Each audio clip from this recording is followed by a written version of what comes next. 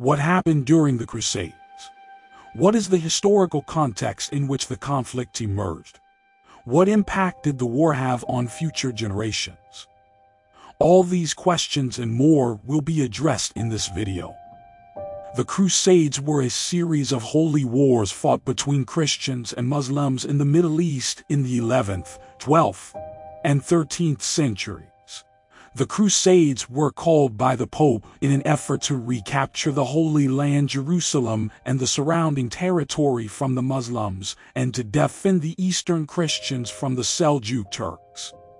The First Crusade was launched in 1095 and ended in 1099 with the capture of Jerusalem by the Crusaders.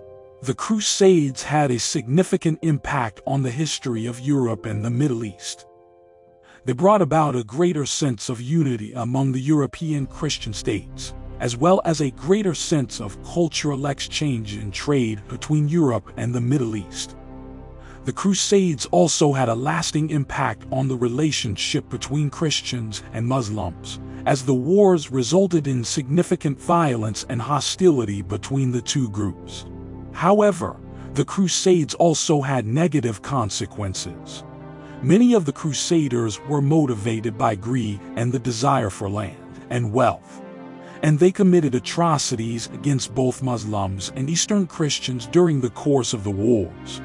The Crusades also had a negative impact on the economy of Europe, as many people left their homes and businesses to go on the Crusades, leading to a shortage of labor and a decline in productivity.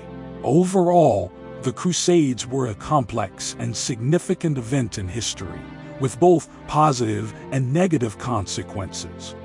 They had a lasting impact on the relationships between Christians, Muslims, and Eastern Christians, as well as on the cultural, economic, and political landscape of Europe and the Middle East.